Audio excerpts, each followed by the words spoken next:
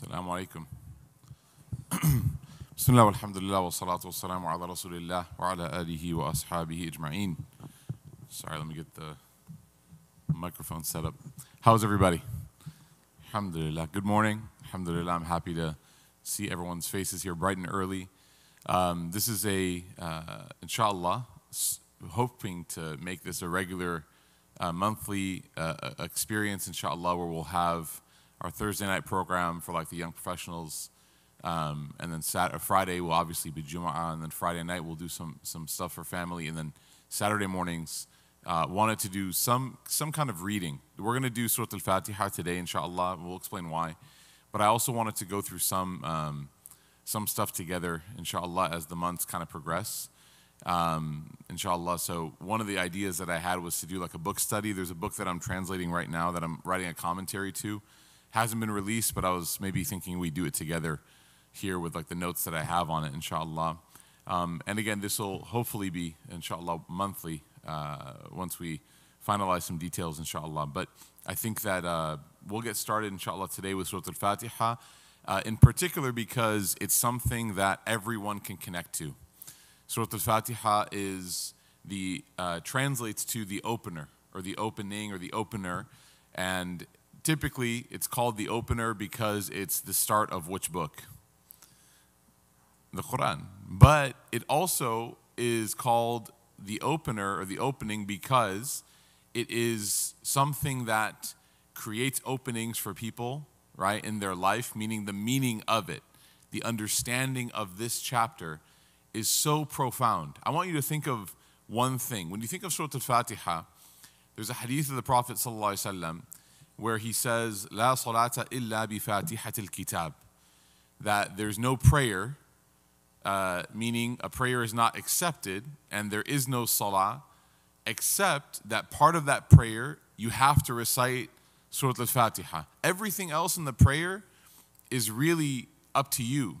In terms of the Quran that you read, you can decide how much you want to read, you can decide from which chapter. All of that is up to the person who's performing salah. But the one chapter where there is no like choice, where everybody has to engage in the recitation of that chapter, is the Fatiha. Why do you think that is? Why didn't Allah subhanahu wa ta'ala also make other chapters mandatory as well? Why is the only mandatory part of the Quran in the prayer the Fatiha? Why do you think that is? Or what reasons or what reflections do you have on that? I know everyone's afraid to like give the wrong answer. But reflections are, you can make reflections that are non-binding, right? That are just what that makes you think about it. What do you guys think? Yes? Okay, the importance behind the surah, very good.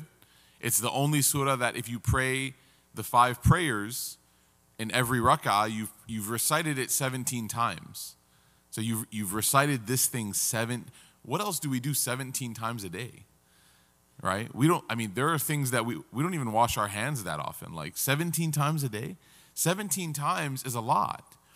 And so the substance of this chapter is obviously something so critical that Allah would make you read it 17 times a day for as long as you live in your adult life until you pass away. And then, of course, you also have Taraweeh and Sunnah prayers and stuff. So we're talking a very, very large amount of recitations, okay? So the meaning of it, as the sister said, what's your name?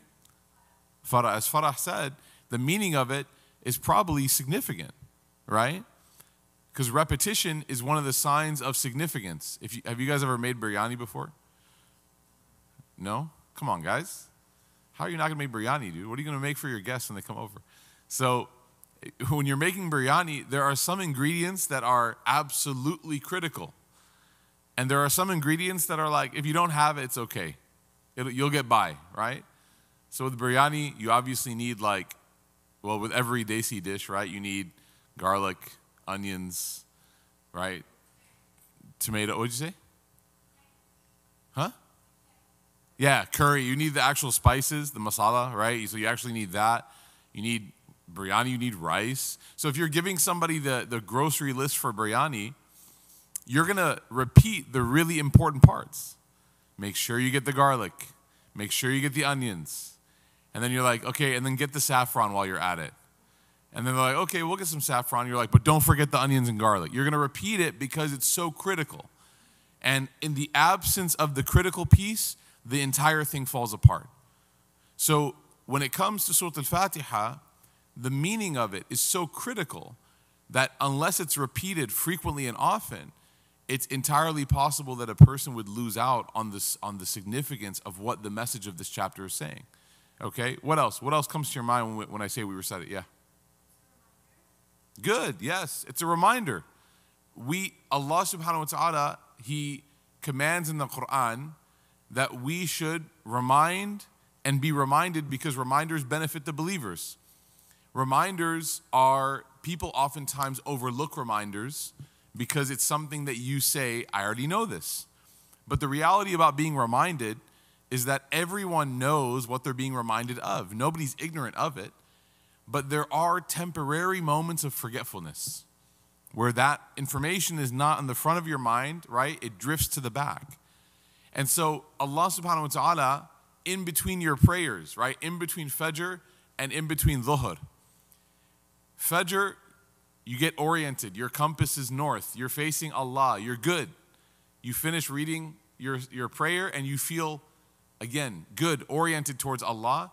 And then what happens? You go to work, right? You scroll on TikTok.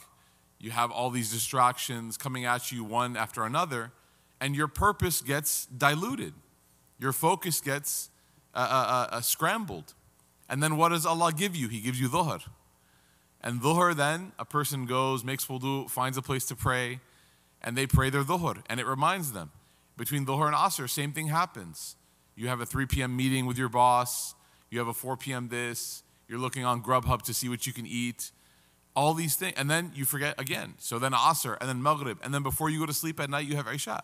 So this regimen of prayer and recitation of this chapter is meant to recalibrate us, bring us back to our true north. Okay? Now, the Surah Al-Fatiha has, I kind of like the dark vibe, by the way. It's okay. No, it's fine. No, yeah, no, you're good. You're good.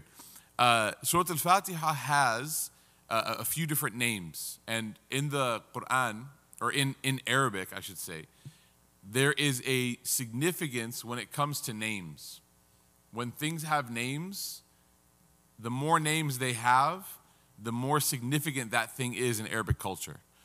So there's a famous sort of fact that the lion, the animal, the lion, has over 100 different words for it in the Arabic language. Okay? The heart has multiple words for it in the Arabic language. So the more word options you have in Arabic, the more significant the thing is. So Surah Al-Fatiha has many different names. Number one is al-Quran, the mother of the book, or the foundation of the book. This is because the entire Quran, Ibn al-Qayyim said this and others, the entire Quran can be summarized in Surah Al-Fatiha. In fact, one scholar said that all of revelation to any prophet in humanity, from 144,000 prophets, as the hadith says, can be summarized in Surah Al-Fatiha. And even more specifically, he says in the verse, Ihdina as-sirat al-mustaqim. So this is the foundation of every message. If somebody wants to learn about Islam, if somebody wants to know like what's the thesis statement of your religion, Surah Al-Fatiha is a great place to start. It's a great summary of what the religion of Islam wants for a Muslim person to think and to believe. Another name for this is Alhamd. It is called the praise because it is a chapter in which we begin by praising Allah subhanahu wa ta'ala. And it's one of the most beautiful ways of Allah ta'ala being praised. And also, Surah Al-Fatiha is actually a conversation between us and Allah. There's a hadith where the Prophet ﷺ says that when the person stands to pray and they recite Surah Al-Fatiha and they say, Alhamdulillahi Rabbil Alameen, Allah ta'ala says, Hamadani Abdi, right? My servant has praised me. Ar-Rahman Ar-Rahim. Allah ta'ala and us, we have a dialogue. Now, we can't hear this dialogue, but we know that it's happening because the Prophet told us that. sallallahu alaihi wasallam. So this dialogue is happening, and at the end of the dialogue, when we say, اهدنا الصراط المستقيم صراط الذين أنعمت عليهم غير المغضوب عليهم ولا الضالين, Allah Ta'ala says that I will give my servant whatever they have asked for. So it is a beautiful dialogue that ends with the person who's reading getting the dua that they're making. It's also called as-shifa, the cure. Because according to the authentic narrations, how many of you, your parents have ever put their hand on your head when you had a headache and read Surah Al-Fatiha? You guys saw that TikTok where the cat had its paw and it was like, right? So Surah Al-Fatiha is considered a cure, a literal cure, meaning that it is a means by which Allah Ta'ala provides relief and aid for people in their physical ailments. We believe that reading Surah Al-Fatiha on the part or on the place of pain or ailment is a means of shifa. It's also called as-salah because it's a requirement for the daily prayers. Okay? The Prophet ﷺ, he said that it's the single greatest chapter in the Quran. In a hadith that's narrated by Abu Sa'ad ibn al-Mu'alla, he says that I will teach a surah. The Prophet ﷺ was talking to his companions in the masjid.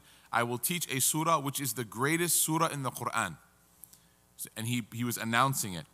Then he took hold of my hand, Abu Sa'ad is saying this, and when he intended to leave the masjid, I asked him, Ya Rasulullah, you mentioned that you were going to teach me the greatest surah and now we're leaving. So he's kind of reminding him, Ya Rasulullah, did you not say that?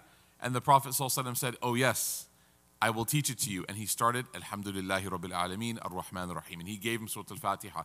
So this one narration, the Prophet ﷺ gave it this title, that this is the greatest chapter in the Quran. Okay?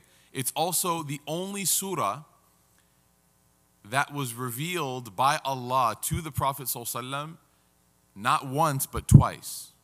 So every part of the Quran was revealed to the Prophet ﷺ by the vehicle of the angel Jibreel. And Jibreel would give the Prophet ﷺ the revelation, and then they would have a teaching session where Jibreel would teach the Prophet ﷺ this revelation, and then there would be an organization moment where Jibreel would give the Prophet ﷺ that this surah comes before this and goes before, or this passage goes here or goes here. Surah Al-Fatiha was the only passage in the Quran where this process was actually done 2 times, right? So this is a very, very noble virtue of Surah Al-Fatiha. So we can go on for all day, but I want to obviously get to the actual surah itself. It goes without saying that sitting down and spending an hour on a Saturday to invest some time into knowing what this surah is saying is critical. And it'll do so many things. Number 1 is that it'll attach your heart to the Quran. Number 2 is that it'll give you a sense of gratitude every time you read this chapter. And number 3 is that it'll make your prayer more meaningful. It'll make your prayer more substantive, because now it's not just a matter of reading something I don't know. Now there's reflection going into it. So I wanted to go through this, inshallah. And hopefully by the end, we have about an hour and a half from here. What we'll do is we'll go on for about 40 minutes. We'll go to 10:40. Then we'll take about a 5-minute break. Let everyone stretch, get up, get some water, some refreshments. There's coffee in the back. And then we'll come back and we'll hopefully finish, inshallah. But this is going to be like a discussion-based, engaging style. We're not going to just be lecturing for an hour and a half, inshallah. And we are going to be doing some group work. So don't get too comfortable. I know you're comfortable, mashallah, but don't get too comfortable. All right. What's the first ayah in the surah? Who can read it? Hint, it's on the screen. What is it? Say it out loud. Very good. Bismillahir Rahmanir Rahim. This is actually considered the first ayah in the surah by the majority of scholars. And it's the opening of the entire book. Now, this is going to be like a really, inshallah, okay, there we go. We're good. This is going to be, inshallah, hopefully something that gives you perspective. Allah subhanahu wa ta'ala, when the book was revealed, there was a chronological revelation. So we know that the first revelation was, which surah? In the cave of Hira, which was the first word that came to the Prophet ﷺ? Iqra, okay? So chronologically, that was first. But when we talk about the tartib of the mushaf, the sequence of the book itself, this ordering was given to us by Allah. So I want us all to understand that. The ordering of the Quran was given to us by Allah, even if chronologically the revelation does not match up to that. There's a science called the Ulum al-Quran, and we go into that and explain the difference. But just knowing, number one, that Surah Al-Fatiha is in fact, by design, Allah Ta'ala wanted Surah Al-Fatiha to be the opener of the book, okay? Now, when you open up something, you have to be introduced to it. When you meet someone for the first time, you have to be introduced. So what's the first thing you tell someone when you meet someone for the first time? Your name, very good. So you're saying, hi, what's your name, by the way? Muhammad. So you say, my name is Muhammad, right? Names are a big deal. And so Allah subhanahu wa ta'ala, the reader of this book, is opening the book, and the first thing they're seeing is Bismillah, in the name of Allah. This is Allah subhanahu wa ta'ala's introduction to whoever is reading this book. Now for us, for people who are attending here today, maybe we read Surah Al-Fatiha frequently, maybe we've grown up with it perhaps, or even if we've converted to Islam, we have engaged with it enough. But I want you to think of like the first time someone's opening this book. And I want you to think of how incredible it is that Allah subhanahu wa ta'ala introduces himself. That this is Allah. This book is not written by a collective. It's not written by prophets. It's not written by genius people. No, this is by the creator of the heavens and the earth, the sustainer of all of creation, the master of the day of judgment. There's so many different descriptions that Allah subhanahu wa ta'ala could give in this moment. Because when you introduce yourself, Muhammad, I want you to tell me something more about yourself now. So I know your name, okay? So what else? Tell me more about yourself. Okay, I'm from California. Shocker. Okay, I'm from California. And give me one more thing. You're Egyptian. All right. Dunya, ahsan nas, mashallah. Okay? So listen to this. My name is Muhammad. I'm from California, and I'm Egyptian. When people introduce themselves, they typically tell you the things that they want you to know about them. Right?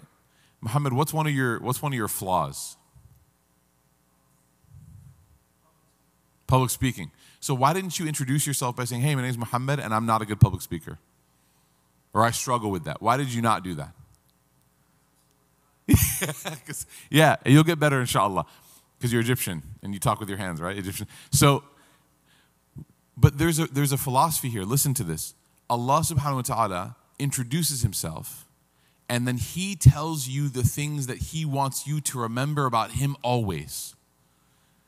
He could have told you, now Allah doesn't have any vulnerabilities or weaknesses, so that example doesn't translate one-to-one. But Allah could have started by saying that I am Allah and I am the one who will punish with the fire of hell.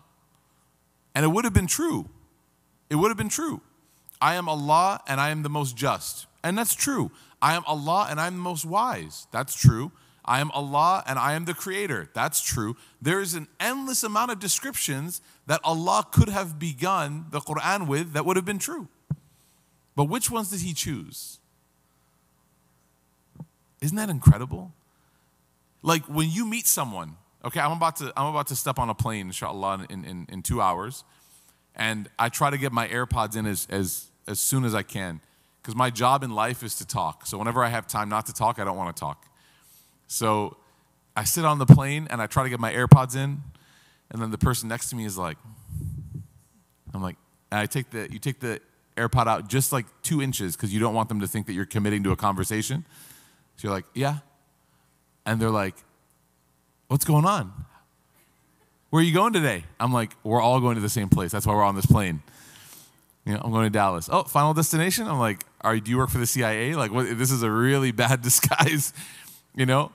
And when you meet someone, like, what's your name, right? And then you tell them, so my name is AbdelRahman. Oh, okay, interesting. Well, tell me more about yourself. I would start to tell you the things that I wanted you to remember. Like, if we left, if we never spoke again, what are the things that I want you to remember about me and want you to associate with me to the point where when you think of me, you only think of these things? And like I said, Allah Ta'ala could have chosen anything, but He chose this. It's remarkable. How can anyone think of Allah except that He's merciful? How can anyone think of Allah? And then we have other narrations, other ahadith that support this very clearly. Inna rahmati taghlibu ghadabi. Allah says Himself, my mercy overcomes my wrath. Allah Ta'ala could have said, I am the strongest in punishment, shadidul aqab. But He didn't say that. He said, Bismillah ar-Rahman ar-Rahim. So let's go ahead and explore this a little bit now. Okay?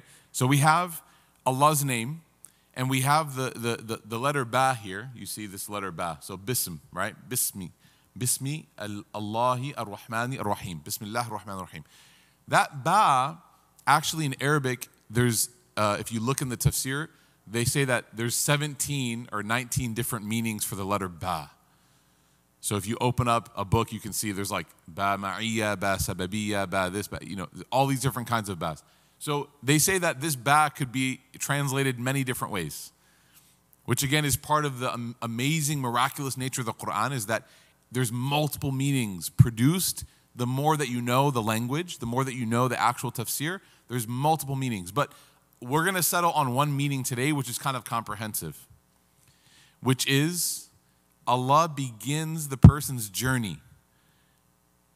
The Quran is meant to introduce a person to the purpose of their life, why they're here, their existence. It's a book of guidance.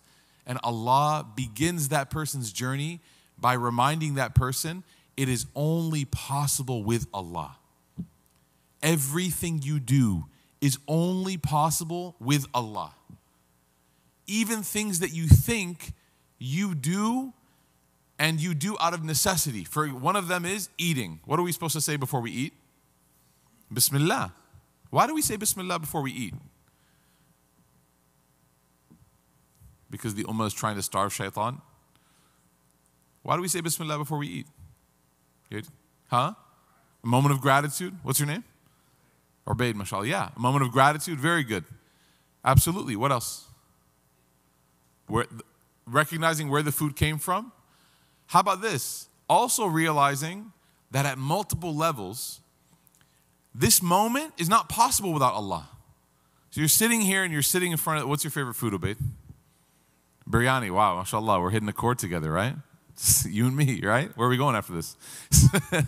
So you're sitting there in front of this beautiful plate of biryani, or you got a burger, or you got, tacos, whatever you want, right? It's kind of early, I know.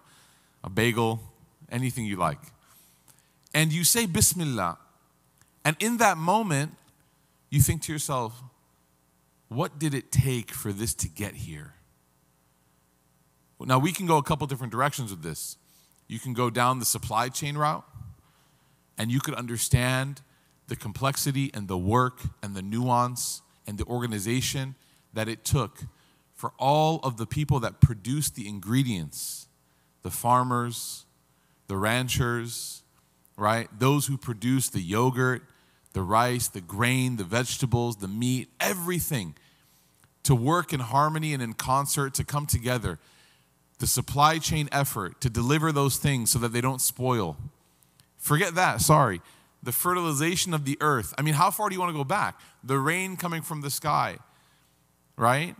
Allowing the earth to be fertile enough to produce these things that are required.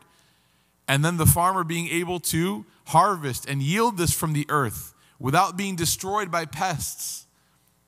And then the supply chain effort to bring that to the merchants. And then the merchants, the wholesalers, sell it to the stores. And then the stores sell it to you. And somehow, in all of that, it's still good. And then it goes to the restaurants who prepare the dish. And then you go and we sit there and we just say, I just want one plate of biryani. And it comes out and we haven't done the math to realize how Allah facilitated all of that so we could have that food. And if one thing went wrong, the entire process would not deliver that to us. If the crops went bad that year, that season, then your biryani is not going to have that. If the truck that was driving tomatoes, right? If the truck disconnected and the trailer exploded and you had tomatoes everywhere, which happens sometimes randomly in this country for some reason. There goes your buttered chicken, man. Right? And we don't think about, subhanAllah, how Allah was a part of that entire process. He facilitated every second of it. And if the earth did not produce enough rain, if the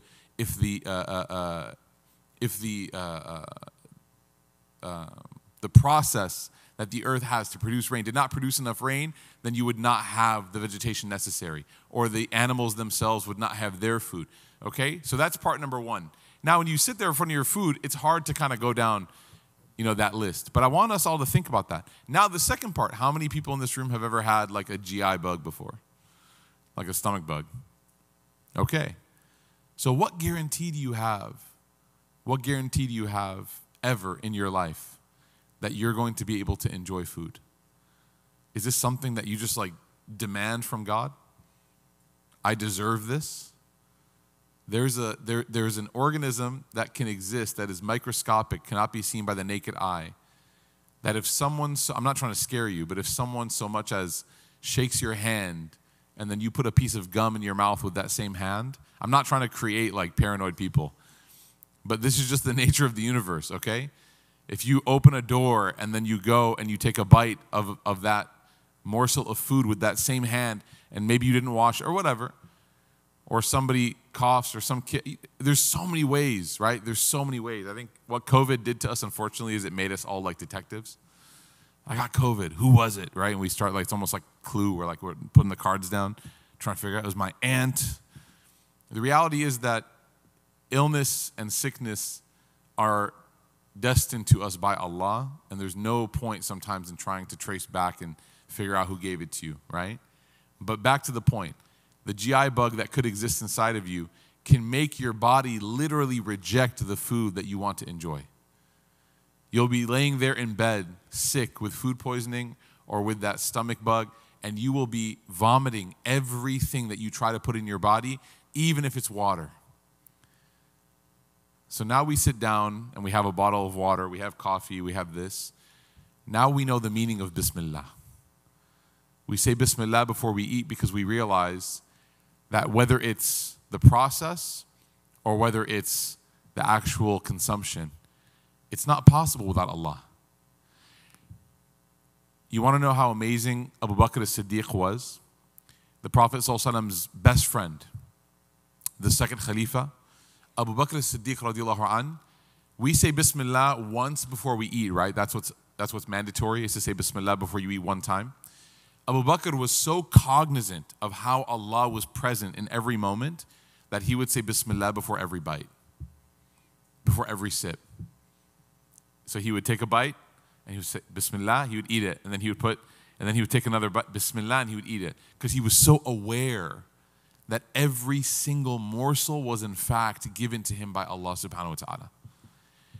I just use food because it's an easy topic and it's something that we can all relate to. But I want you to understand that this entire exercise can be applied to literally everything that we do in our lives. Everything. That's why the believer always begins with Bismillah. Whatever we do, we wake up, Bismillah. We get in the car, Bismillah.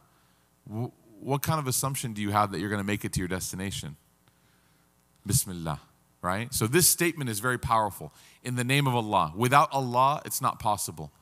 Without Allah, my body, my capacity, the facilitation is not possible. And so I am constantly reminding myself to become this person who exists in a state of humility and gratitude to Allah subhanahu wa ta'ala. That none of this world is possible without Him.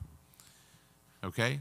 And then, like I said with Muhammad, who's the Egyptian, who's the Californian who's from Egypt originally, Allah introduces Himself with two beautiful words, Ar-Rahman and Ar-Rahim.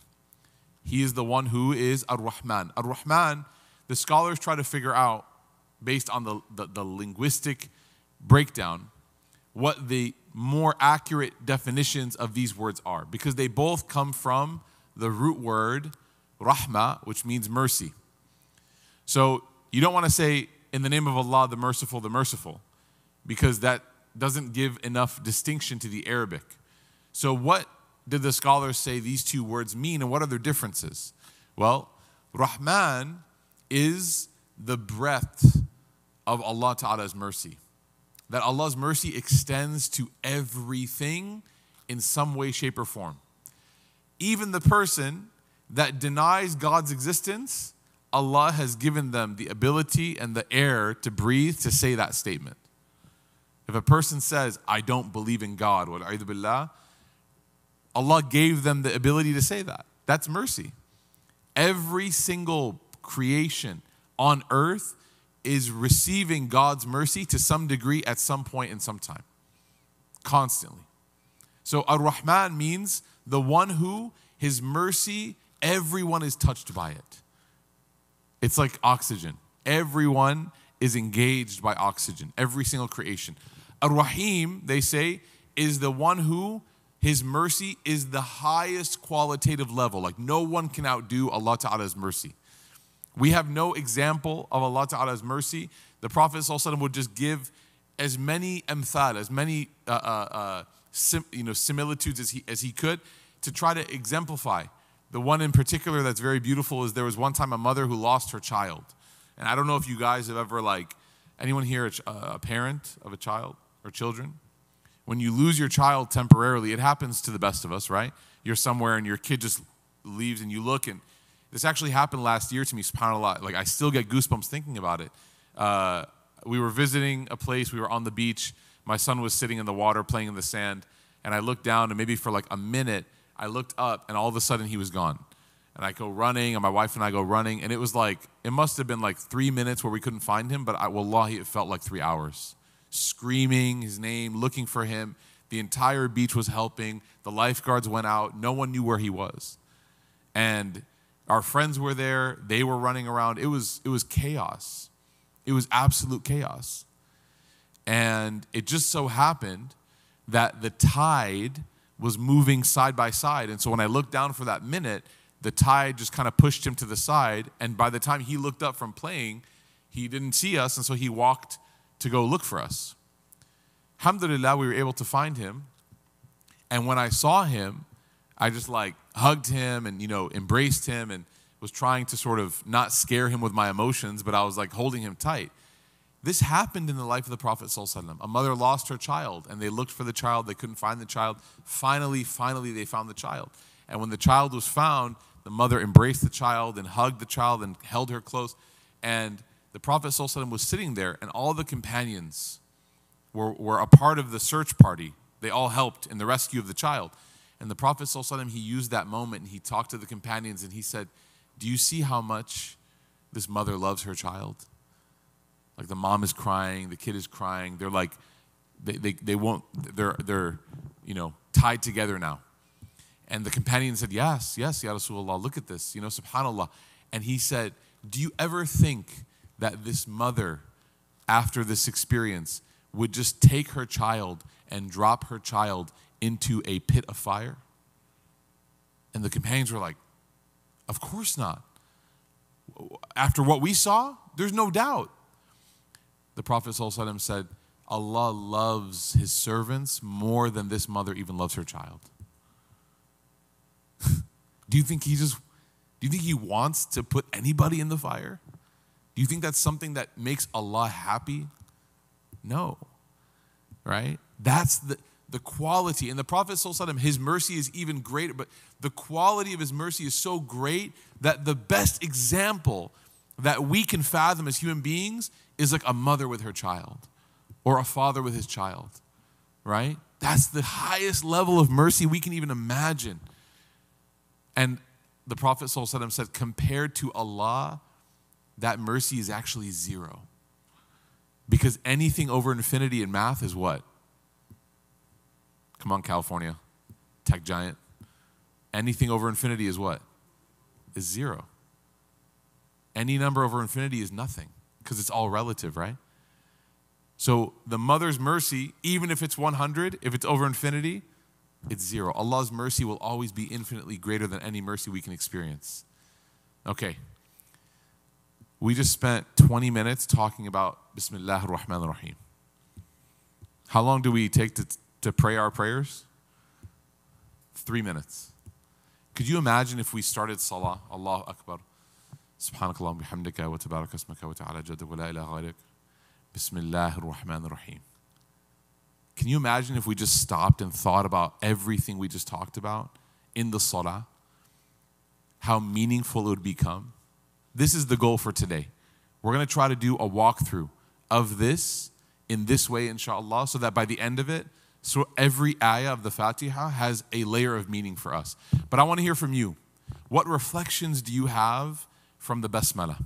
What do you think about when you see this ayah or when you read this ayah? What comes to your mind? Because I'm only sharing with you what I've read and what I've thought about, but I want to hear from you. You probably know more than I do. Bismillah. Yeah.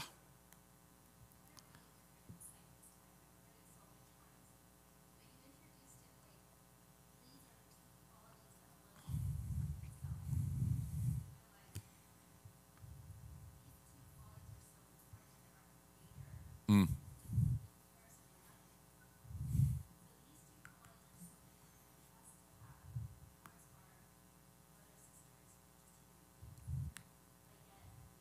Yeah, beautiful. She said that these two qualities are the qualities that Allah introduced himself with. And obviously, he could have introduced himself with anything, but these are the two qualities. And so obviously, these two qualities are important, not just for us to realize that Allah is these things, but for us to also have these traits with others. The Prophet ﷺ said, "Irhamu man fil ard, yarhamukum man fis sama." That have mercy with those on the earth, and the one who is in the heavens will have mercy with you. Mercy is this incredible experience that actually, it's almost like a flywheel. When a person is merciful, then they experience more mercy. And they experience more mercy in many different ways. So if a person feels like they're not experiencing mercy in their life, one of the things they have to ask themselves is, how merciful am I? If I'm not being merciful, then how am I going to be somebody that is able to receive mercy? The Prophet ﷺ said, "Man la yarham la yurham." Whoever doesn't display mercy will not receive mercy. From people, of course, but also from Allah. And so, absolutely, if Allah is using that opportunity in the Basmala to give us the two traits that He wants us to remember Him by, then it means that these traits are so critical for us to also exemplify. Very good. Anyone else? That's a great reflection. Yeah.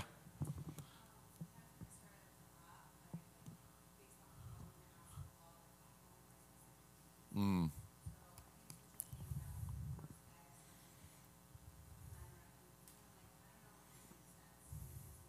Yeah. Yeah, very good. When you make dua, she said when she makes dua, she uses the names of Allah that are affiliated with that dua. So if you're asking, for example, for like a job, you might use Ar-Razaq. Or if you're asking Allah Ta'ala for, to give you wisdom, you might call Him by Al-Hakim. But in this, it's almost like Allah is preparing us to read, and I'll actually join you on this and piggyback off your point. It's not just Allah preparing us for the Fatiha, but the entire Quran has to be read in the context of mercy. The entire Quran. So even the verses on punishment have to be read against this backdrop of mercy. Okay? The example that comes to mind for me is my dad. My dad, Jim Murphy, okay, converted to Islam in like 1970 something. I forget exactly when. My dad is like the most chill, relaxed guy I've ever met in my life. He like never yells, never gets upset. Like it's super rare. My mom is Egyptian.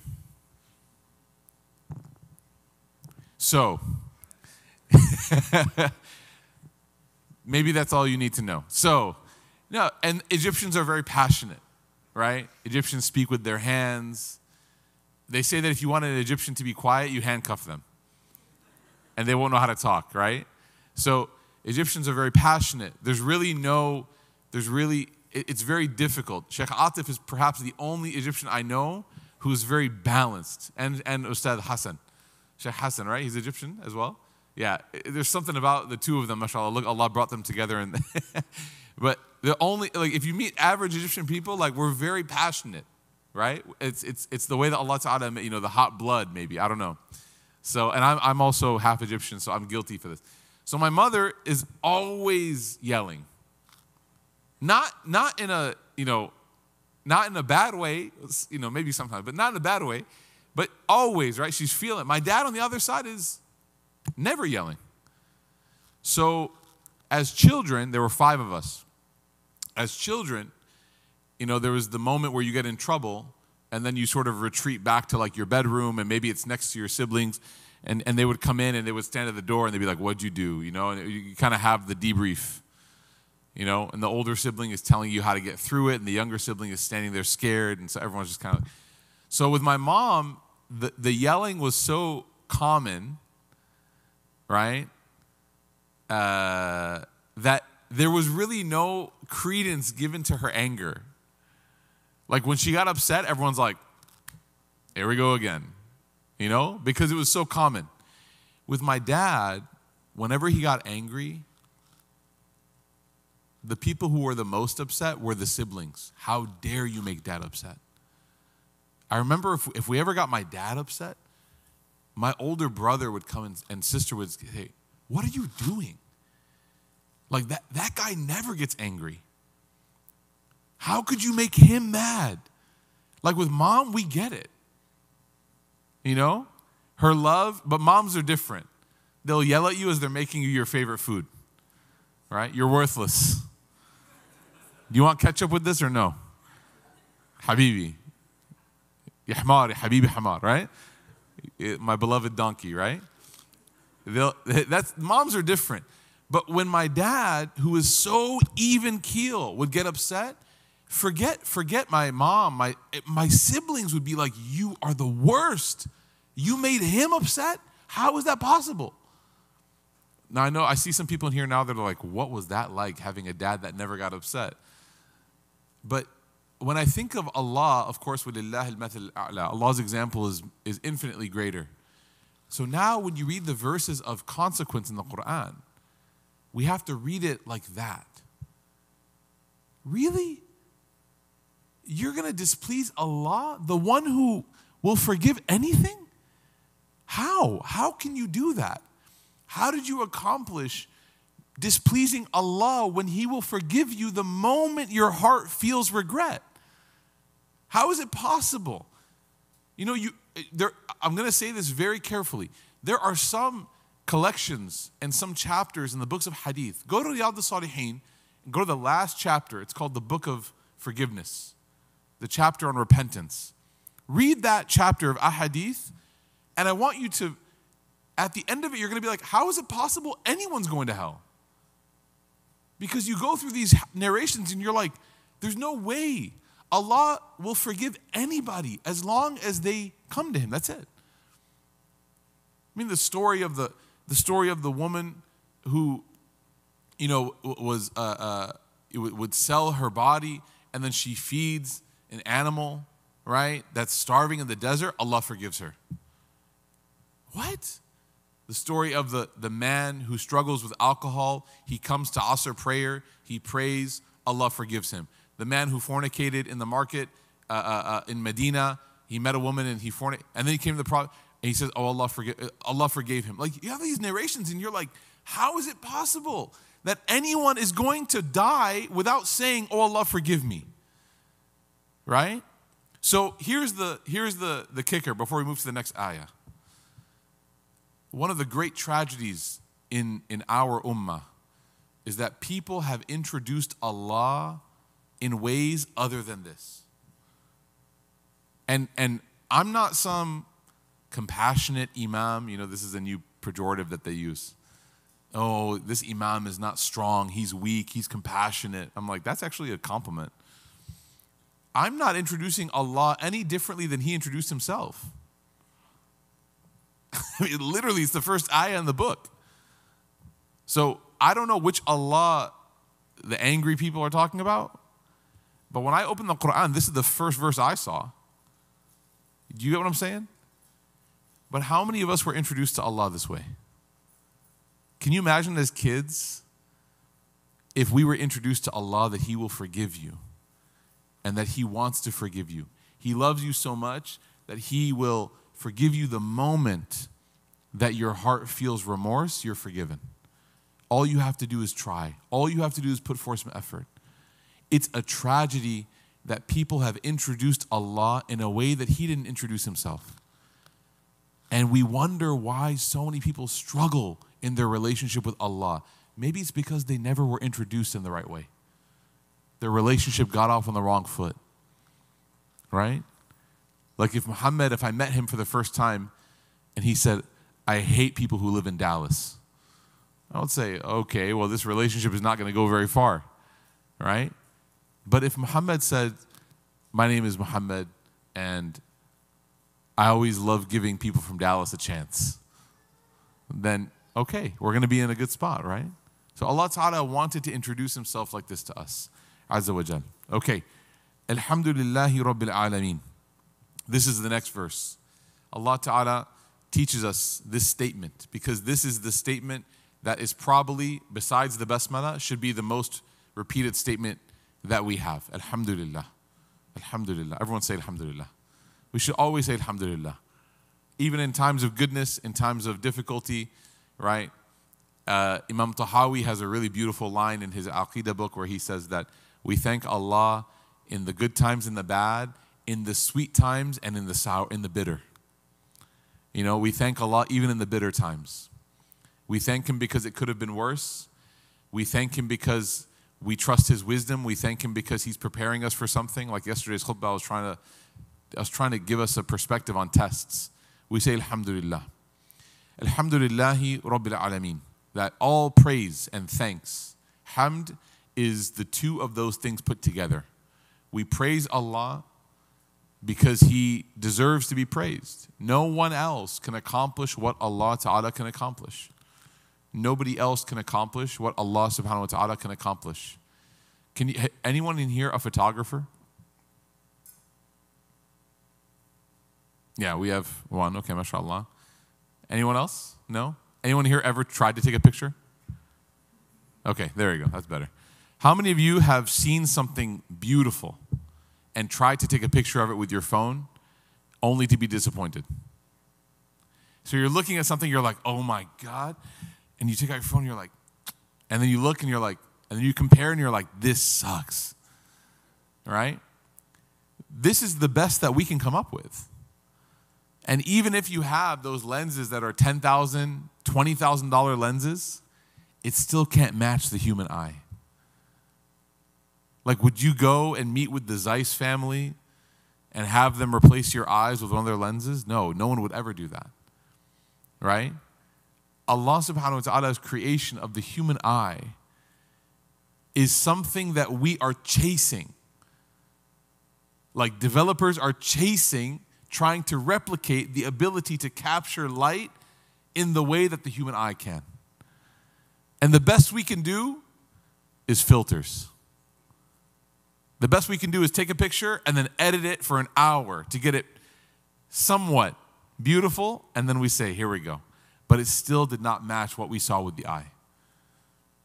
The ear, subhanAllah, there are people that, audiologists and people who are perfecting sound, they're coming in and they're trying to make spaces sound clear. This microphone is only as valuable as it replicates and that it projects accurately my real voice. If it distorted my voice, if it made it sound harsh, if it made it sound too sharp or too dull, they would say, take this microphone away. Human beings at the height of technology are trying, this is kind of what Imam Zayd was saying last night, are trying to replicate what Allah has embedded in our created state. Like, you are the most sophisticated thing. You're more impressive than Tesla. I swear, I still don't trust that stuff with my life, man. I get into a car and the guy is looking at me and he's like, what's going on? I'm like, put your hands on the wheel. All right? don't, what's going on, me? Drive, right? You are more sophisticated and complex and intelligent and strategically thought out than any created, any manufactured item is the human being. So we praise Allah because even in that creation, it did not take any time. It did not create labor for Allah. Allah Ta'ala said, kun fayakun. He said, be, and it was. The existence of the ecosystem, the environment, the delicate balance, the fact that the moon is exactly the right distance away from the earth to create tide that is generated on the oceans so that ships can sail. And if it were any further away, there would be no waves. If it were any closer, we would have constant tsunamis. You know, anyone who's a specialist in their field, I feel like there's a layer of depth that you go into, that when you go into that depth, the only thing you say is subhanallah. When I meet like students who are studying, medicine and they're studying anatomy, they're like, this does not make sense. How could this have been accidental? How? When they study the delicate nature of how all of the biological organisms interact with each other to sustain an ecosystem that is livable, they say subhanallah. So we praise Allah because there is simply no conception of perfection like God. رَبَّنَا مَا خَلَقْتَ هَذَا بَاطِلًا سُبْحَانَكَ فَقِنَا عَذَابَ النَّارِ. We say, oh Allah, there's no way you created all of this for no reason. And by the way, I'm going to pause here for a second. Being in Southern California is interesting.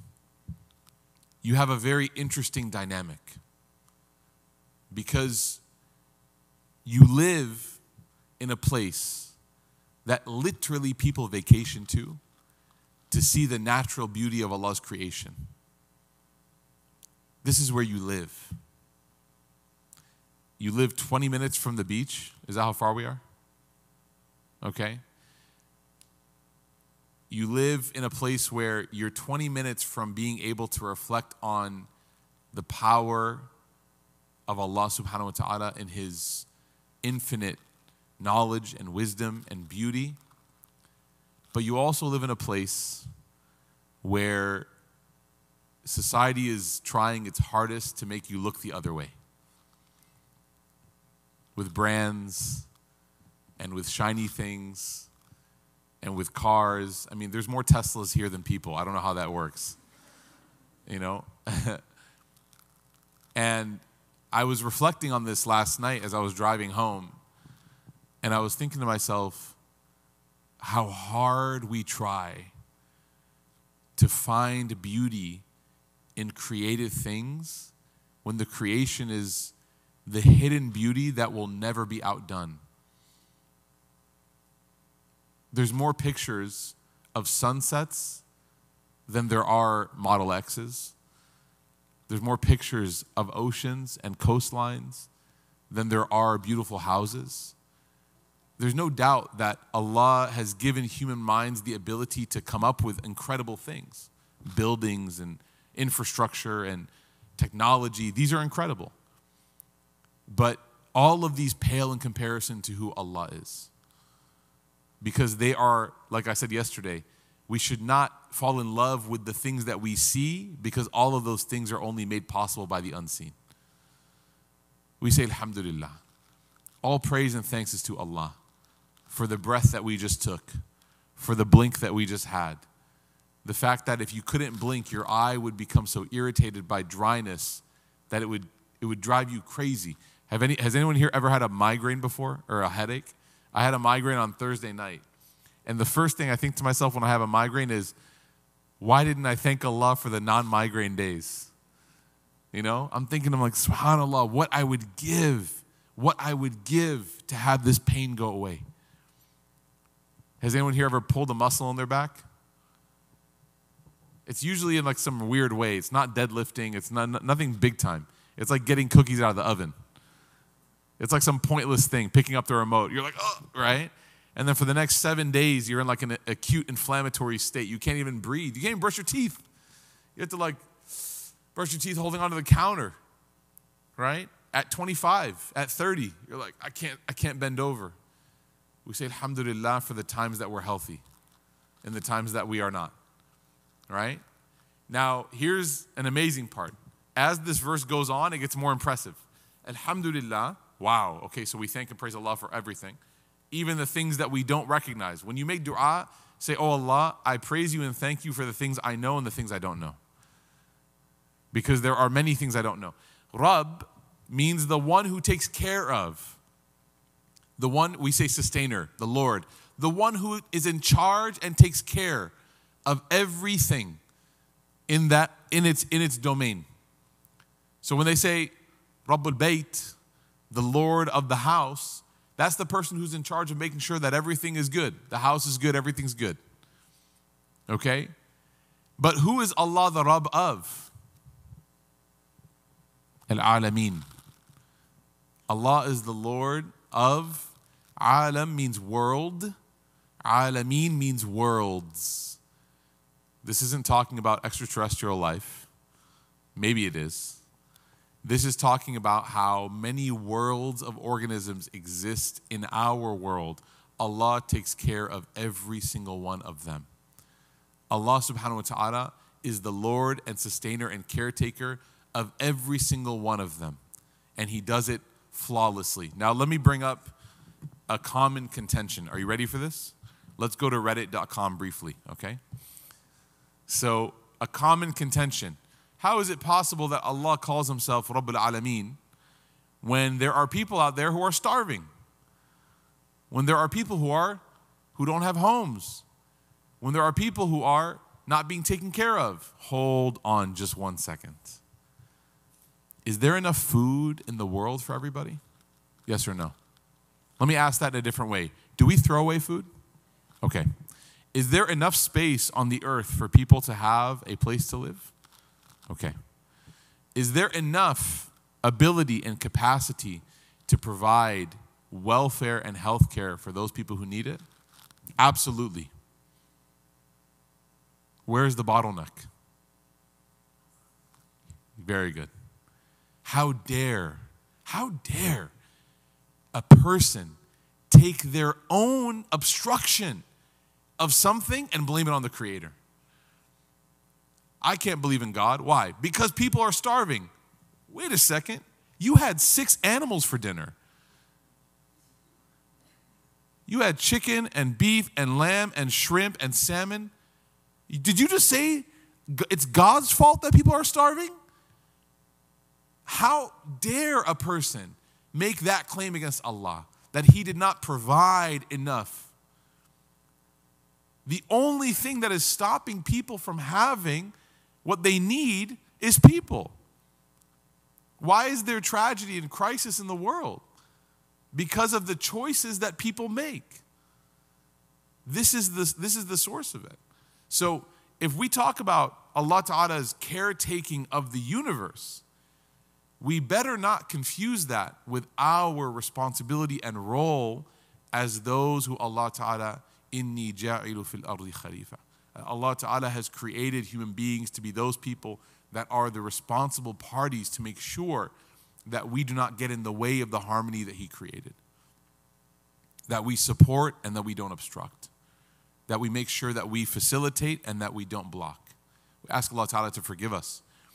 So Allah Ta'ala here is saying that every single living creature, creation, organism, animate or inanimate, is supported by and facilitated by Allah Subhanahu wa Ta'ala. Anyone have anything they want to share on this verse? We'll take a break right now, inshallah. Anyone have anything that comes to their mind when they think of Alhamdulillah Rabbil Alameen? Yes.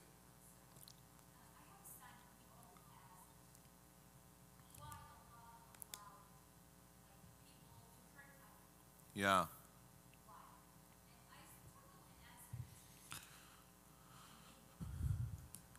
How old's your son? 18. Okay, yeah, this is, okay. I thought it was like my son who's 6. And you're like, well, Mario and Bowser. Okay, Bowser's bad. And you have to like go down. But 18, there's a little bit, you can get a little bit more conceptual, okay?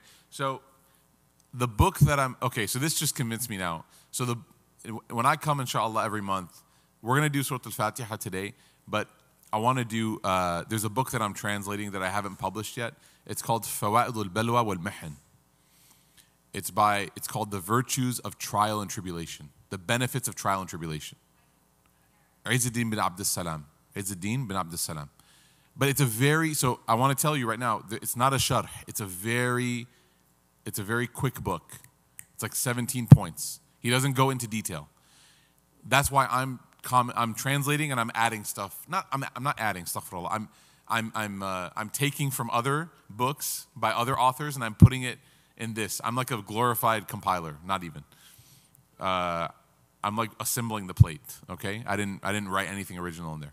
So he writes this book and he talks about why bad things exist.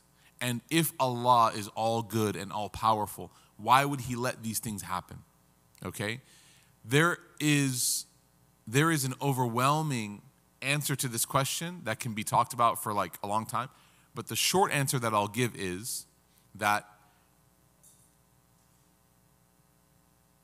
we only know that something is bad in the absence of good that can come from that thing. But as soon as something good comes from that thing, the thing that was bad also becomes good. A car accident, for example. A person gets into a car wreck and their car is totaled. That's a bad thing. There's no doubt that is something that you and I would not want to happen, correct?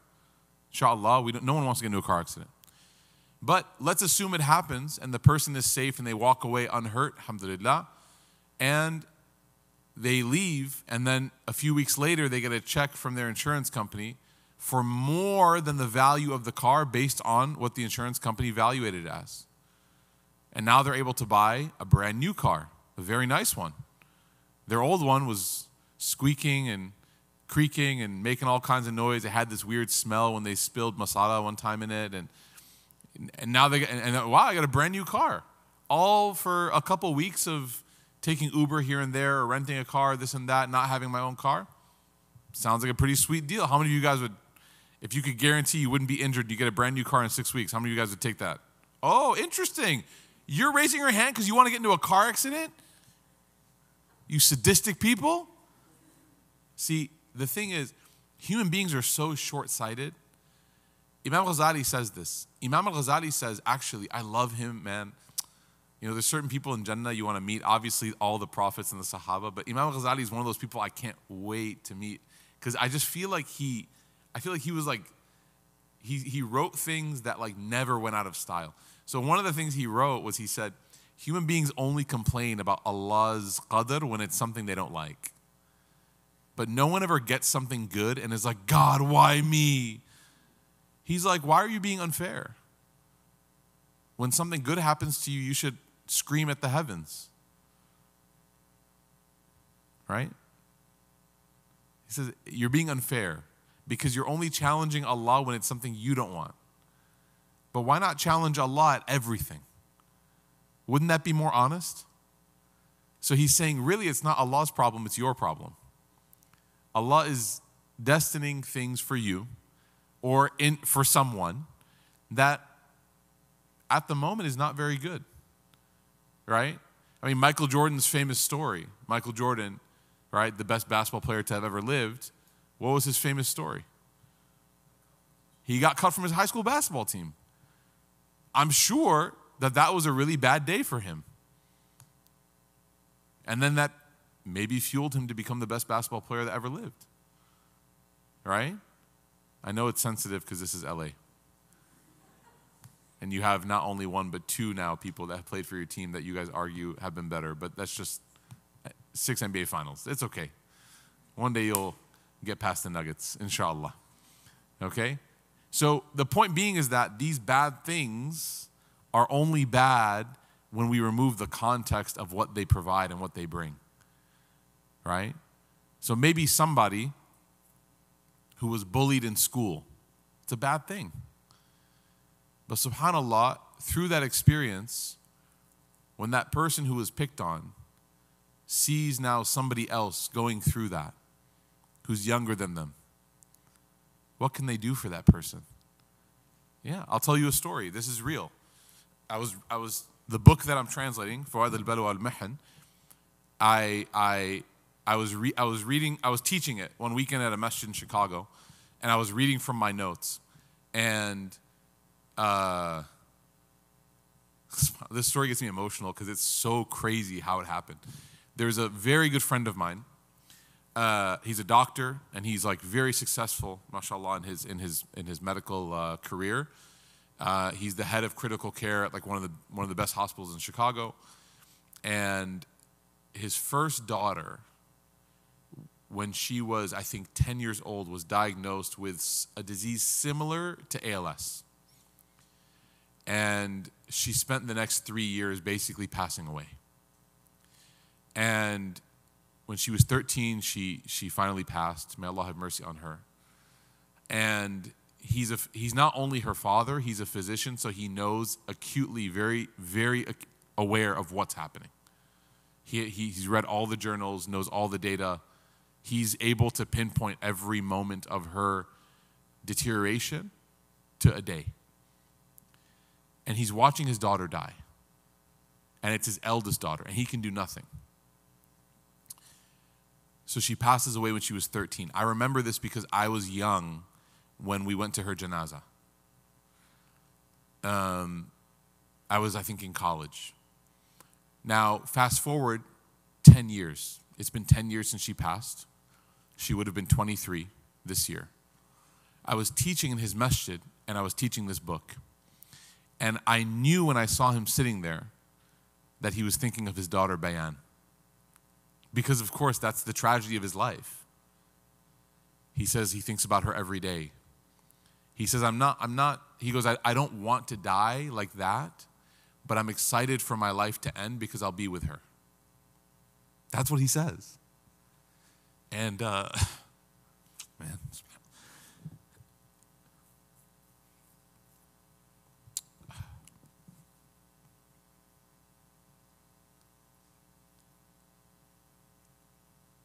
So, I'm reading this book, and one of the points that the author makes, sorry. If I come here every month, you're going to see me cry once a month for sure.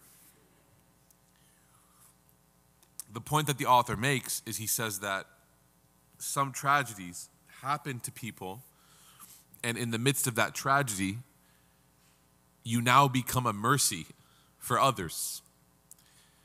And I read that point, and I read it just very, I said, you become Rahma now. Allah Ta'ala has given you this test, and you've gone through it, and now you become a mercy for other people.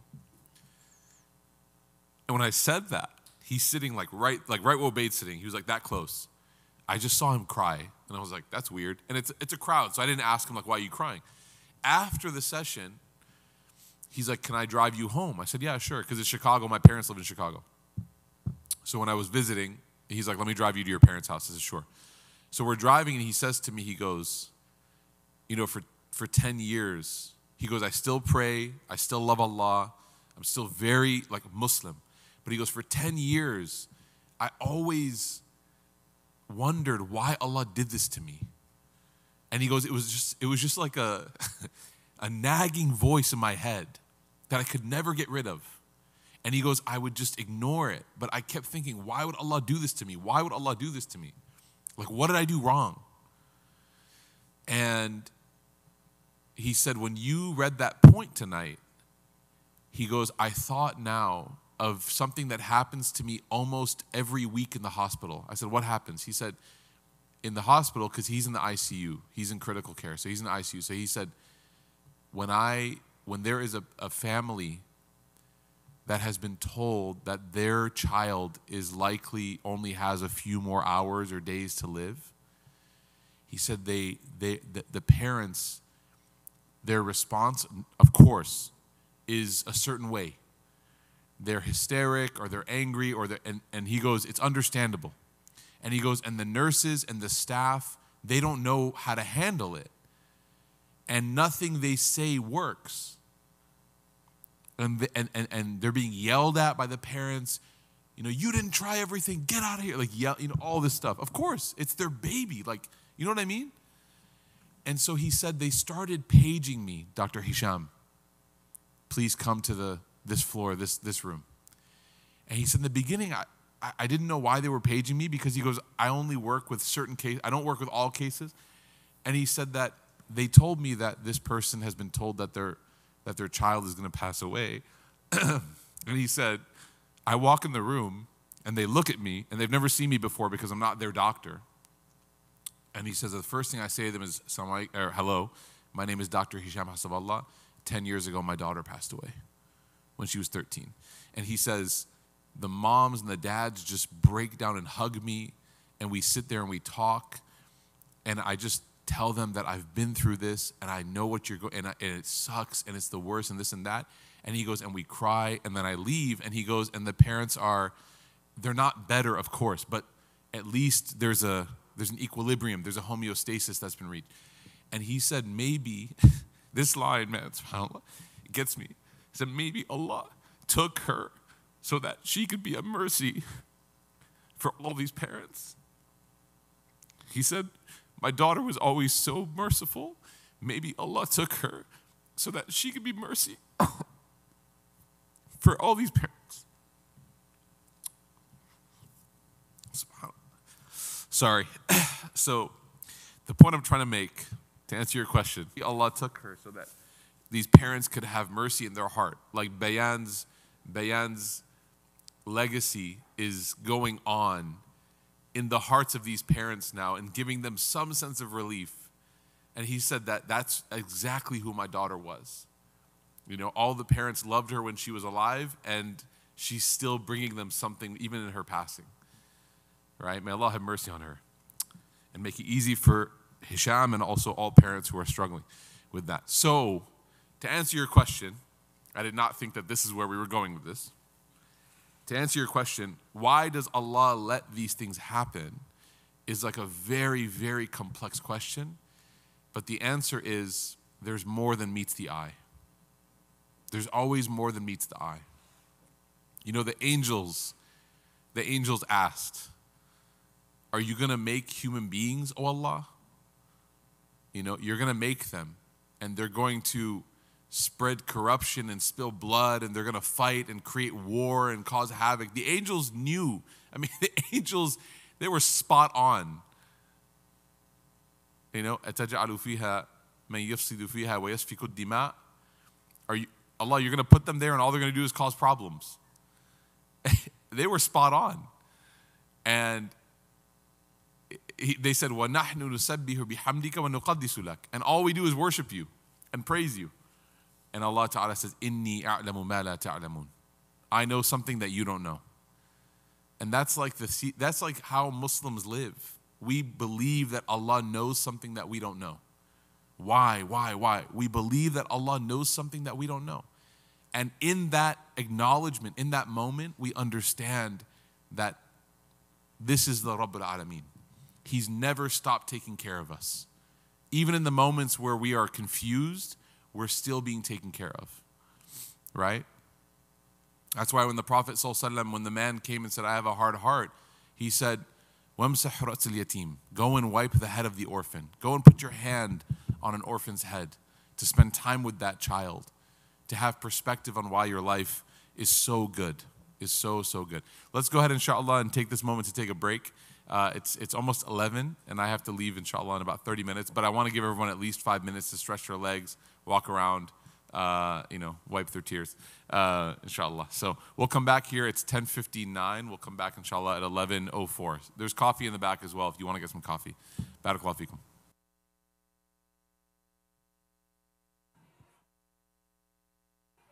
All right. Assalamu alaikum.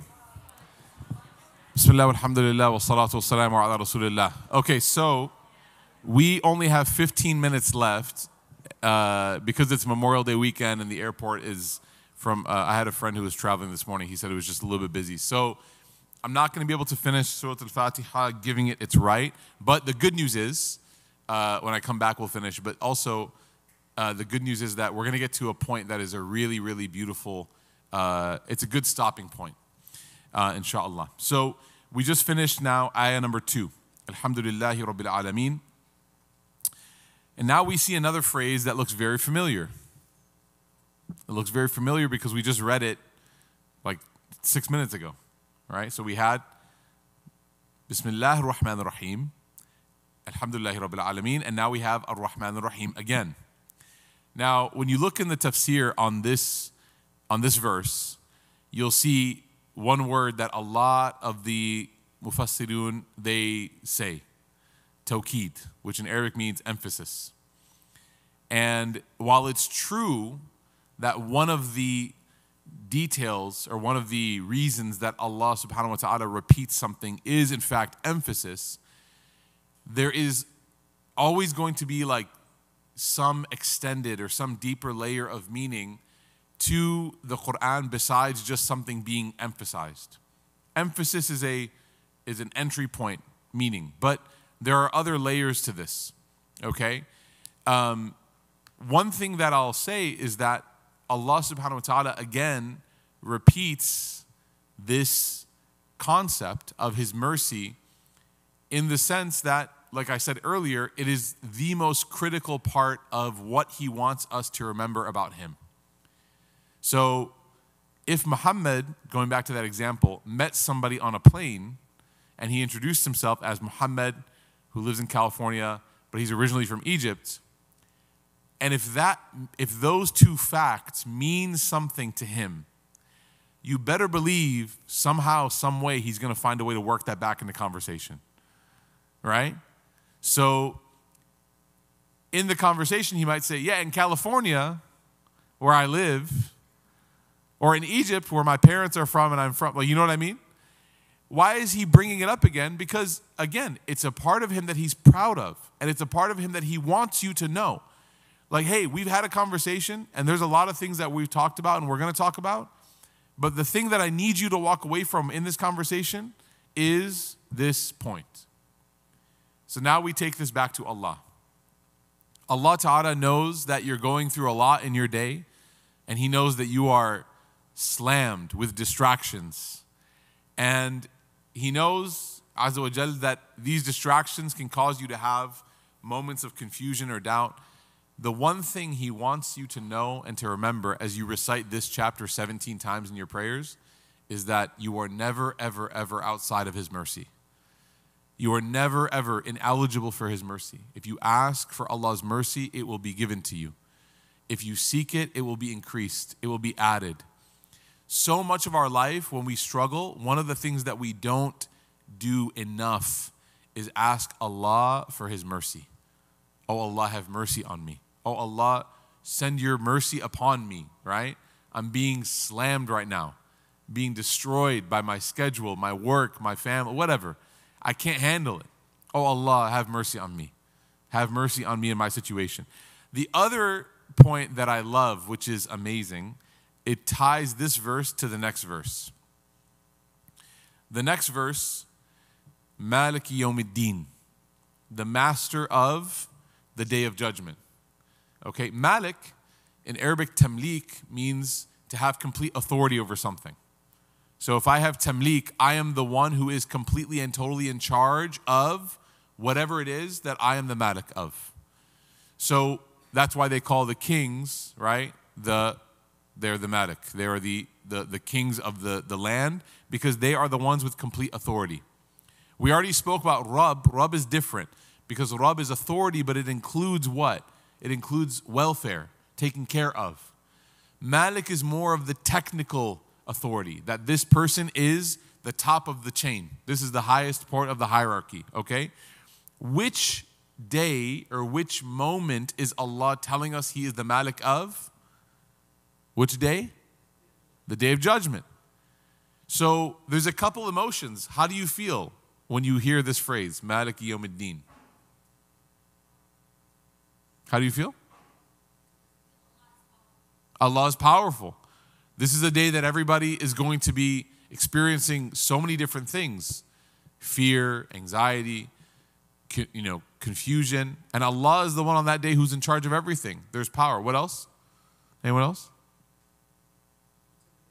Intimidation. Yeah, you're like, oh God. If the first thing, what if Allah began the surah like this? Bismillah ar-Rahman ar-Rahim. Alhamdulillahi Rabbil Alameen. Maliki Yawmiddin. How does that change the cadence? How does that change the effect of the surah? it focuses more on his authority than his mercy, right? So what we notice is two things. Number one, if we take this verse in its own section, Allah is Maliki Yawmiddin. He is the master of the day of judgment. Couple things. Number one is that there is no one on that day that is going to be able to manipulate or change or, mess with the outcomes. Allah Ta'ala is not somebody that on the day of judgment, Azza wa Jal, is like unaware, he's not somebody who's not in control. No, Allah is in complete control of the day of judgment. So it makes the person think to themselves, you know what? Instead of worrying about all of these other people, right, in my life, I have to first and foremost remember that on the day of judgment, which is the day that will dictate my eternal position in my afterlife, I have to be worried about the one who's in charge on that day. If you're someone's boss, then that person has to be worried about you. They don't have to be worried about anything else. Okay? If I'm Musa's father, my son, you guys, when I come every month, you're going to hear Musa and Iman a lot. I say it a lot. I'm Musa's father. Okay? Musa has to worry about what I think, not what his friend thinks or his friend's dad thinks or his friend's mom, right? Even his teacher.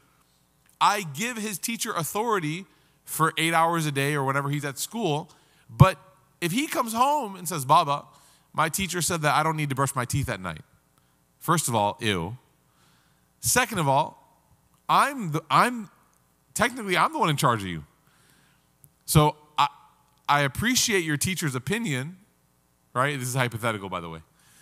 I appreciate your teacher's opinion, but if I say brush your teeth, you got to brush your teeth. You can't bring someone else into this conversation. On the day of judgment, Allah Ta'ala, He mentions a moment in Surah Qaf.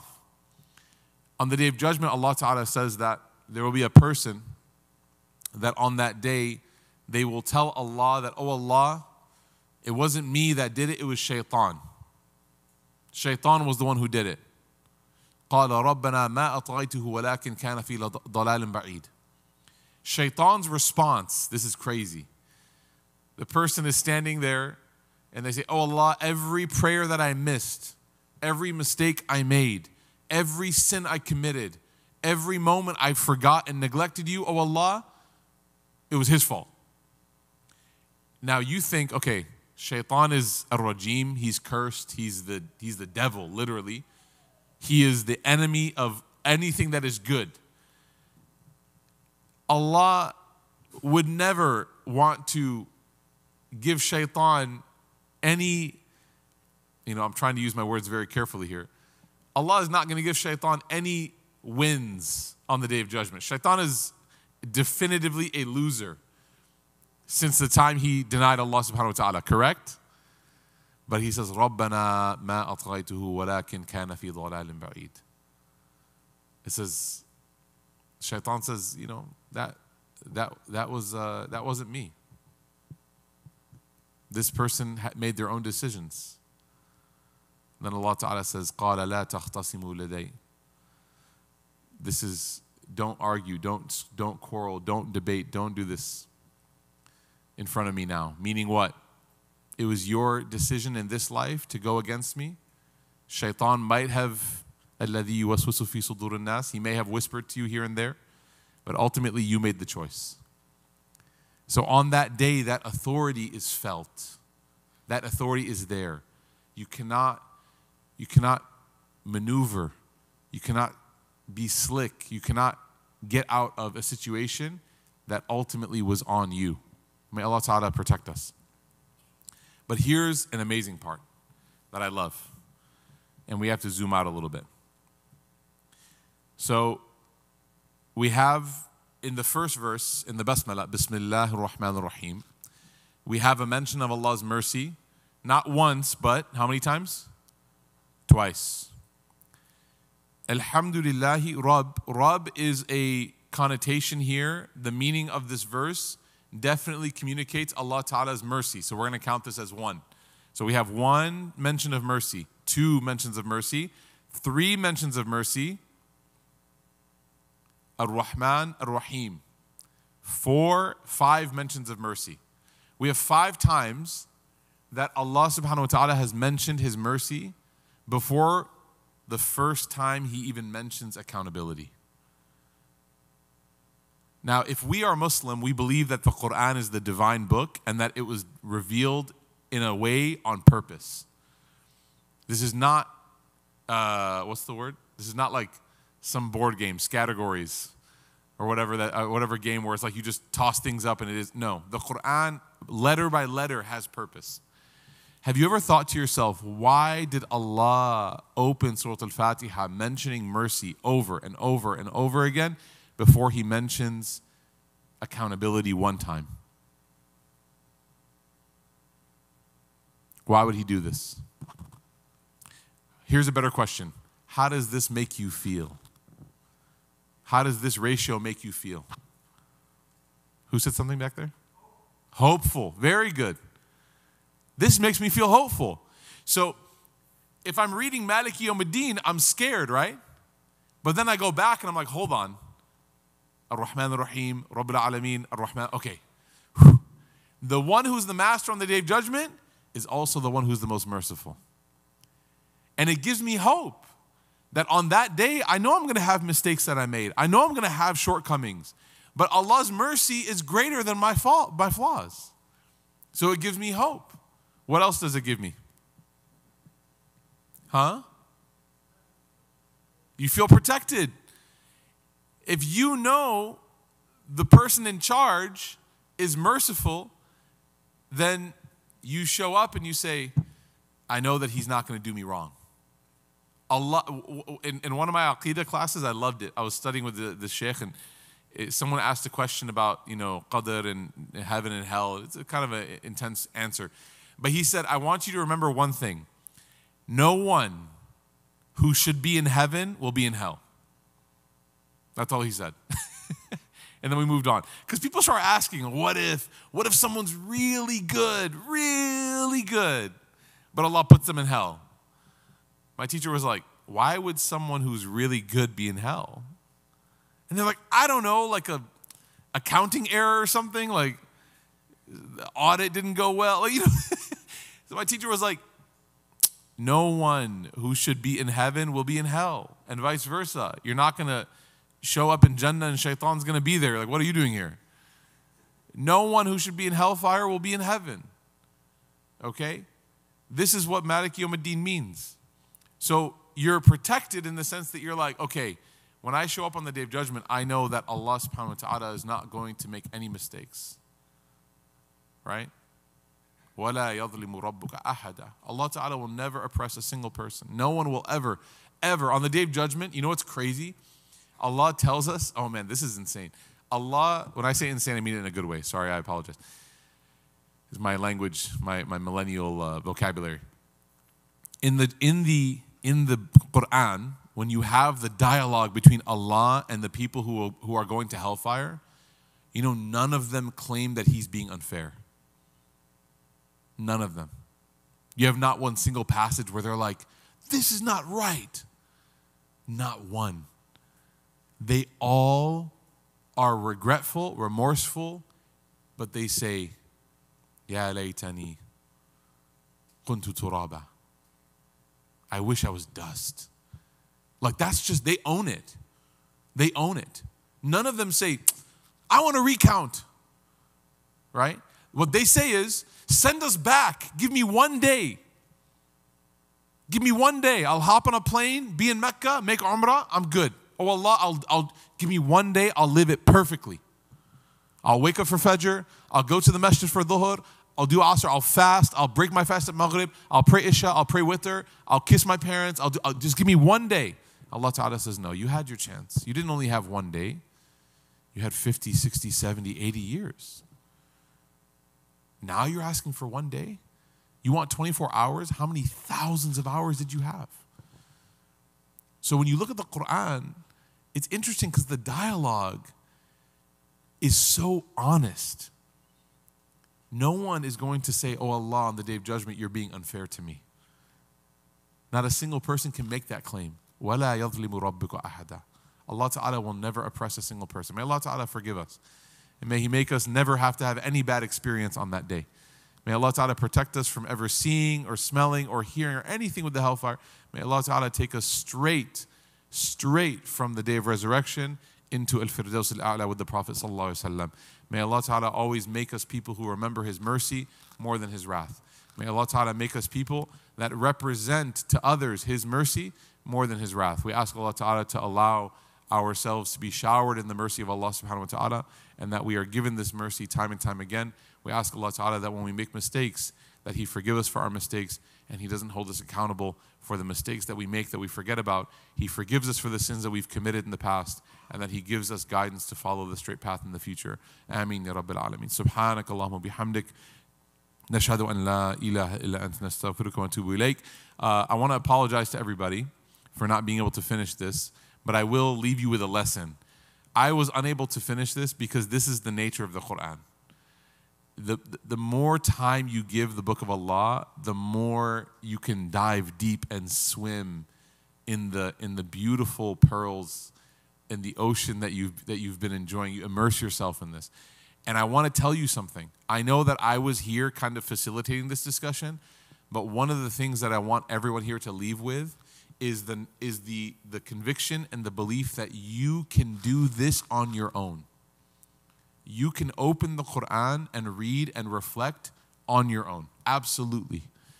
You're not deriving rulings. No one's saying, okay, because of this, I believe this is haram or this. No. That's stuff that we leave for trained people. But every Muslim should be able to open up one of those books in the back and should be able to read and say, how does this? Notice my questions, by the way. I didn't ask you guys, what ruling do we take from this? I said, how does this make you feel? How does it make you feel knowing that Allah's mercy is mentioned so many times? And this is what we call tadabbur. This is just spending time with the Quran. 2 hours might be a lot every day, but we can give the Quran 10 minutes. Get your coffee, get your breakfast, get your avocado toast and coffee. Cost you $14. 38% tip. They do the whole. Would you like to finish your transaction? They stare at you in the eye. You're like, you didn't do anything. All right, so, no, baristas you have to tip. Baristas do a lot. Baristas do a lot. But at Taco Bell, when you're ordering pickup, anyways, no tipping there, okay? Anyways, but you have your breakfast, you have your coffee, you have whatever, you have your tea. Just spend 10 minutes with the Book of Allah, man. Just spend 10 minutes. I promise you it'll make your life better. Inshallah. We ask Allah Ta'ala to accept. I apologize. Normally, I'd love to kick it and hang around, but I have to head to the airport for my flight. So inshallah, I'll see you guys June 15th for our next session, what we're going to call, inshallah, hopefully, Heartwork SoCal, inshallah. So we'll be able to, how many of you have heard of Roots before? Okay, there we go. So inshallah, we'll be doing some fun stuff, inshallah. May Allah Ta'ala bless the Rahma Center. May Allah Ta'ala continue to make this place a means of khair and barakah. And may Allah Ta'ala take care of and bring nothing but goodness to the volunteers, those people that serve tirelessly, and take care of the house of Allah. They have special favor with Him. Subhanakallahumma wa bihamdik, nashhadu an la ilaha illa anta nastaghfiruka wa atubu ilayk. Wassalamu alaikum wa rahmatullahi wa barakatuh.